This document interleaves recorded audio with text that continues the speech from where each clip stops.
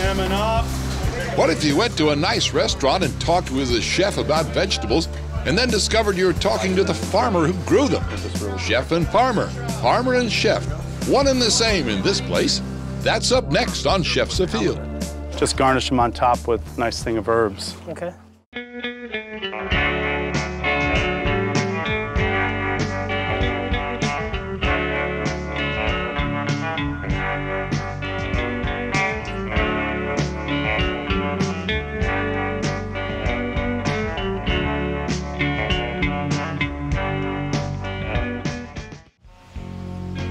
The upper northwest corner of America, the fir trees green all year round, the snow-covered mountains framing Seattle. That's where the farmer chugs along aboard an ancient tractor old enough to have a nickname. Started with a 1 acre plot and now have 3 acres, and Pepe, an old tractor. Farmer Brian Scheehser. It started out as a hobby farm, and now it's an actual working piece of dirt. Okay, so he's a dirt farmer in a suburb of Seattle. 10 minutes later, he's a famous chef whose restaurant, Trellis, is in Kirkland. The intent is to have fun, to bring a quality of product to our guests that they might not get in every restaurant every day. The chef is a man whose work on the plate begins in the dirt. I would probably say 75% of me is chef and 75% of me is farmer. And the 50% extra is the time that I don't waste in a day. It's a love of farming and cooking, and I think it's bringing both of them together. Chef Brian Scheehser personifying the idea of farm to table. I think it's really important that the freshness that's brought into the restaurant, it's not put on a truck, it's not shipped halfway around the world, that we're 10 minutes away, so our lettuces are on the plate within an hour of being harvested from the garden. In a place where farmland has mostly been swallowed up by development, there's 47 acres of a community farm where a few dozen folks tend small plots. That one's a big one. South 47th Farm started about 8 years ago, and it was a group of investors that bought a piece of land to keep it in farmland trust so that it wouldn't be developed and put into homes. I'm a tenant farmer on the farm. It's a real community, real people, real food. Oh, look. Early, I'll take that. Oh, what? Oh, That's the first tomato. You can't eat. I get it. Back. Look at a red one even. No, you're not getting the red one. First tomato of the season for me. A community farm is a storehouse of community knowledge, hints, advice. Help is always just a few rows over. Everett Broderick has been farming alongside Brian Scheehser for 4 years. The favas are all just coming up beautifully. It's early morning, summer in Seattle. Time for the farmer to get to work. So they're perfect right now for just eating raw right out of the field. Like I say, I've never had favas before, really, other than Ethiopian food. So it's kind of neat to have them. You throw the pod on the grill, it grills it, it steams the bean inside, and then you just eat them with this, just open them up, a little bit of salt on them, and it's sort of a different little take on the edamame. These and some nasturtium flowers together. Together, the spiciness. Nice little salad. Yeah, all right. Some of the weaker plants, they get attacked by the aphids. Yeah. They suck the sap. They have little tiny beaks, and they get in there, and they just drain the plant. Drain the plant eventually. Look yeah, at, look look at all at the right ladybugs. there. Yeah. Look at these. It's really beautiful. Look at that. And the ladybugs are just taking care of all those aphids and eating them. What was the old thing? Ladybug, ladybug. Fly away home. Fly away home. Your house is on fire and your children may burn. What a thing to tell kids, huh? I know.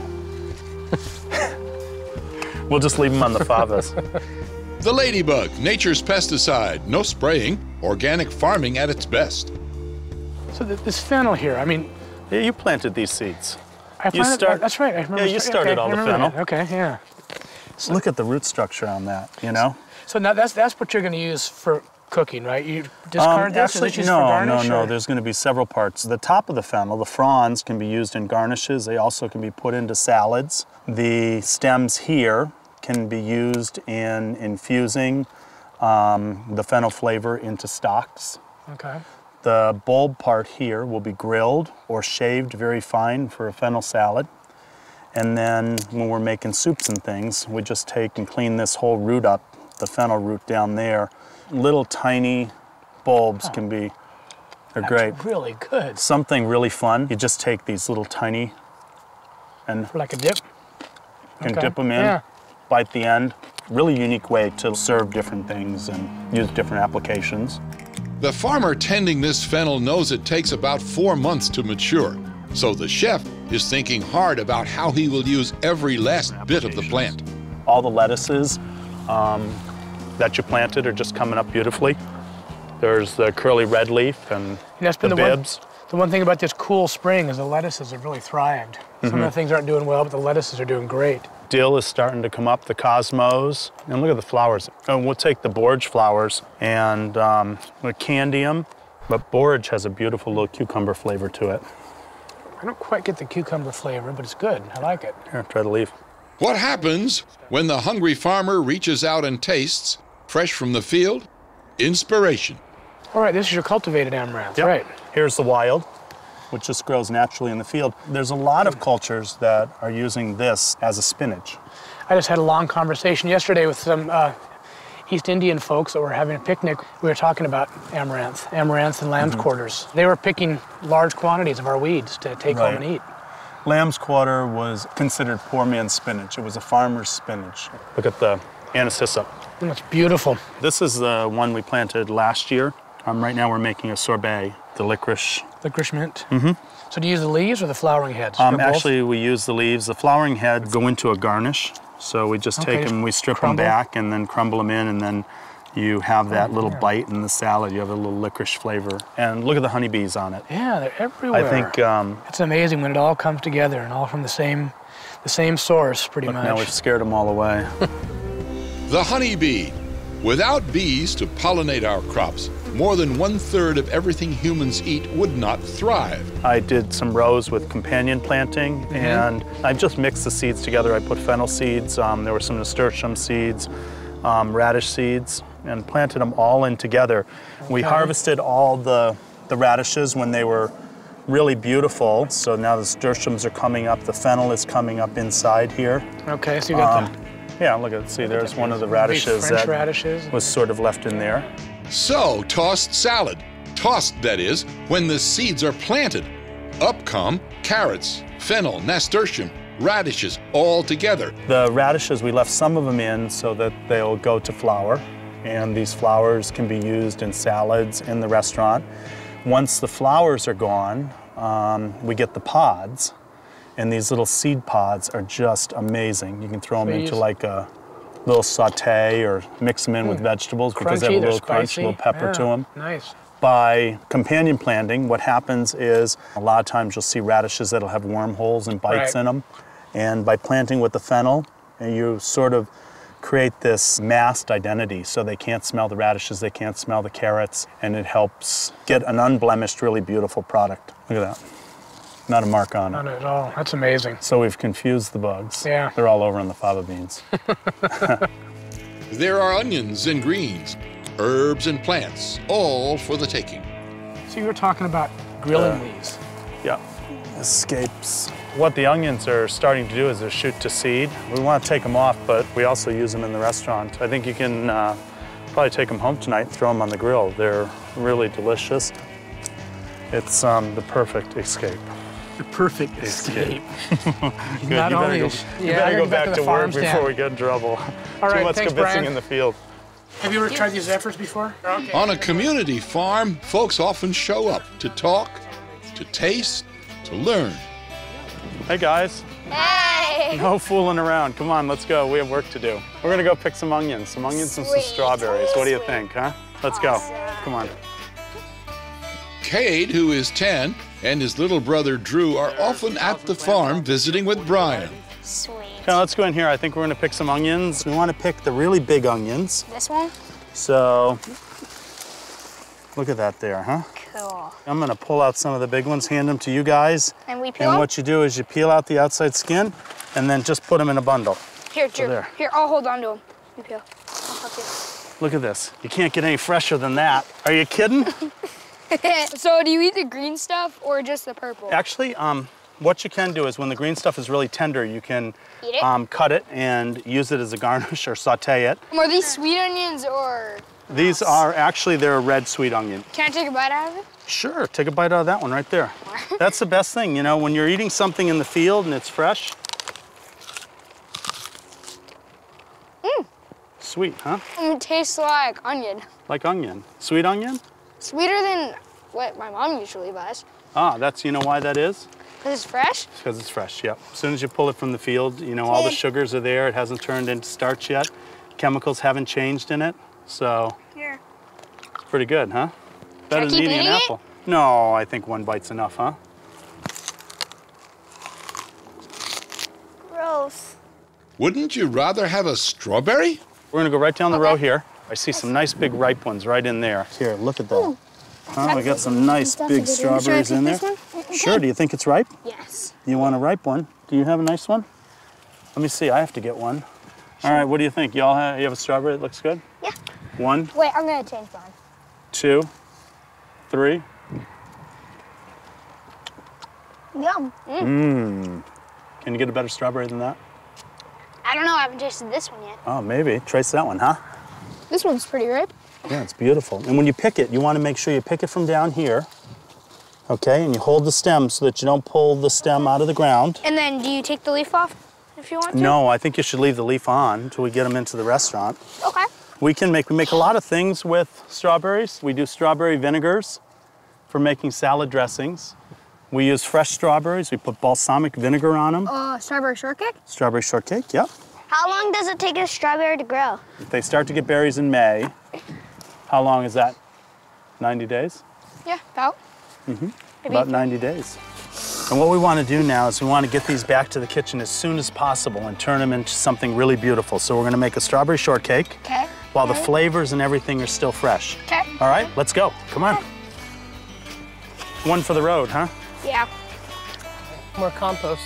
Brought today by sous chef Joshua. Chef and Sue on the farm.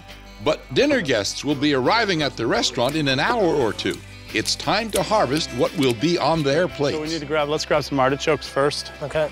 Oh, these are good. Don't want them too small. If you get them too big, they're really fibrous. Why don't you grab that one there? Okay, we're gonna let these go here. Good flour. Yep, oh, look at this. These are beautiful right here. Grab that one. You want them just about the size of a softball. The hearts are gonna be really, really, really tender and beautiful inside. Oh, look at this. This is beautiful. Look at this plant, Josh. We got at least 15 artichokes on here. Poach them. Serve them with our halibut dish. Take the leaves off the outside. Okay. Clean them out, and we'll quarter them and serve them with the halibut. Just garnish them on top with a nice thing of herbs. Okay. Let's look at that. That's a viola over there. Viola is a little bit more floral. Sort of deadly with the little picks on the end, but that's probably good, huh? So let's go get the herbs that we need. That night's menu being written among the fields. Josh, look at the sage here. It's beautiful. It's gorgeous. Look, I got 3 different. Let's get some. Why don't you get this one here? Okay. Just get those tender tips. Wow, smell that, huh? It's great. Chives, these are looking pretty good. Put the blossoms look at on that. the steak. Yeah, putting in the vinaigrettes. Yeah. Good. We can grab a little bit of rosemary over here. You go in the rosemary sauce on the chicken and garnishes. We should do some oils too before the end of the season. Infuse some rosemary oil. Beautiful. You smell the oils in them. So they're so fresh.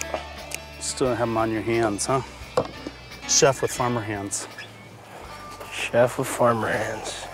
Good. So you're gonna go back to the restaurant. I'm gonna finish up a couple things here, and I'll see you later this evening. Okay. With all the beautiful onions that we picked in the garden just a few minutes ago when we were over there, we have our fresh strawberries and our onions. I'm gonna put together a very quick salad. I took the red onion and just sliced it, put it on the grill for just a few minutes with just a little bit of olive oil. I'm gonna take those onions, put them on a plate. It's a great spring salad, a few fresh strawberries. And I'm using the strawberries with the onions. It's something that's not always done, but we're gonna drizzle this with olive oil and balsamic. And strawberries, balsamic, and olive oil go really well together. It's a spring dish. It's a young onion, so it's not really, doesn't have a lot of bite. It's still sweet because it was picked from the field. Put a little salt and pepper, and you want a little bit of a crunch to it. You want to have the cold texture of the strawberry. You want to have a crunch from the onion. Put a little fresh fennel on top of that. Aged balsamic, just a little drizzle of the balsamic over the top. how beautiful that sits in the oil there. And I'm gonna top this with a little grissini, a breadstick. If you make breadsticks at home, or you can just buy the breadsticks, little gristinis from the store, and we have a beautiful spring onion and strawberry salad. Quick, easy, and fun. I'm gonna do a piece of pan-seared wild salmon. It's already been filleted and pin-boned out. Zucchini and yellow squash with the blossoms still on that we just picked a few minutes ago in the garden. Garnished with artichoke, oven-dried tomatoes, and drizzled with a little olive oil. So it's a very quick, simple dish. I'm gonna start out by showing just the preparation on the artichoke. A lot of times we find fresh artichokes in the store and we don't always know what to do with them. You can take and poach them whole, just like this. You put a lemon, bay leaf, salt, and pepper into the water. So you have to be careful you hold onto it. We're gonna take those top leaves and cut them right off. And then I'm gonna take and cut the bottom off. Just take those outside leaves off there. And we're prepping this for poaching. We're gonna poach it with a little salt, cold water, lemon juice, and bay leaf. Once it comes up to a boil, you simmer it for about 10 minutes and then check it for tenderness, but it takes about 15 minutes after it comes up to a simmer. So what we've done is we've prepared the artichoke heart. So now we need to do one more step after it's poached. And what we're gonna do is we're gonna take all the chokes or the little thistle out of the center, and you take a spoon and just carefully scoop that out. And then we have the artichoke heart, which is really the most delectable part of the artichoke. What we're gonna do is we're gonna save all this, and this goes into our compost bin, and that'll go back out to the garden. So next, I'm gonna take the salmon and we're gonna pan-sear it quickly. We're gonna heat the pan up before we put the fish in. We don't wanna put the oil in right away. We just wanna get the pan warm. And this is gonna cook very quickly.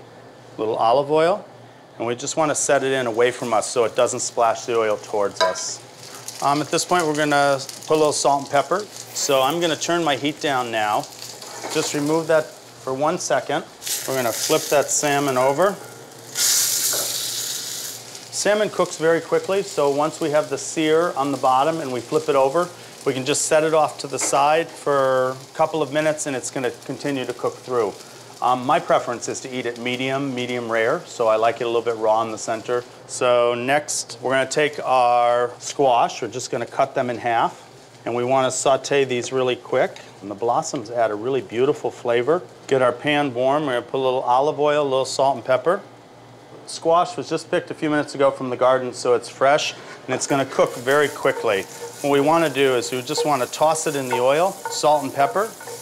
One of the most important things when you're cooking at home, especially if you're entertaining and you have guests over, is that you wanna prep as much stuff in advance and spend as much time with your guests as possible.